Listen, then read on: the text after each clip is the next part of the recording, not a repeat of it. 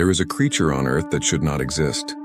It breathes air, it crawls across land, and it can survive outside water for days. This is not science fiction. This is the walking catfish. Native to Southeast Asia, the walking catfish looks ordinary at first glance.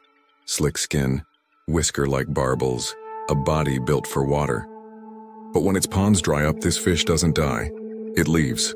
Using its stiff pectoral fins like crutches, it drags itself across roads, fields, and forests, wriggling forward in slow, deliberate movements. Witnesses have reported seeing dozens of them crossing highways at night, their bodies scraping against asphalt as if fleeing something unseen. And here's the disturbing part. The walking catfish doesn't just survive on land, it thrives. It possesses a special organ called a suprabranchial chamber, allowing it to extract oxygen directly from the air, similar to lungs. As long as its skin remains moist, it can breathe without water. This ability has made it one of the most invasive species on the planet. In Florida, where it was accidentally introduced in the 1960s, the fish spread rapidly. It crossed land barriers meant to contain it. It entered canals, ponds, and private lakes. It consumed native species. It adapted faster than scientists expected. Some locals claim to hear strange wet sounds at night after heavy rains. Not frogs, not snakes, but something dragging itself through grass.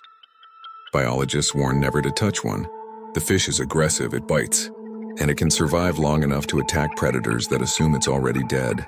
But what truly unsettles researchers is how unnatural its behavior feels. Fish aren't supposed to migrate on land. They aren't supposed to breathe air. They aren't supposed to defy the boundary between worlds, yet this one does.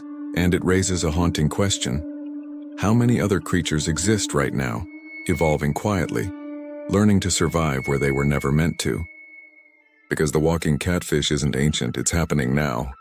Evolution didn't wait millions of years. It adapted in real time. And somewhere in the darkness after the rain, something is still crawling forward, refusing to stay where nature told it to belong.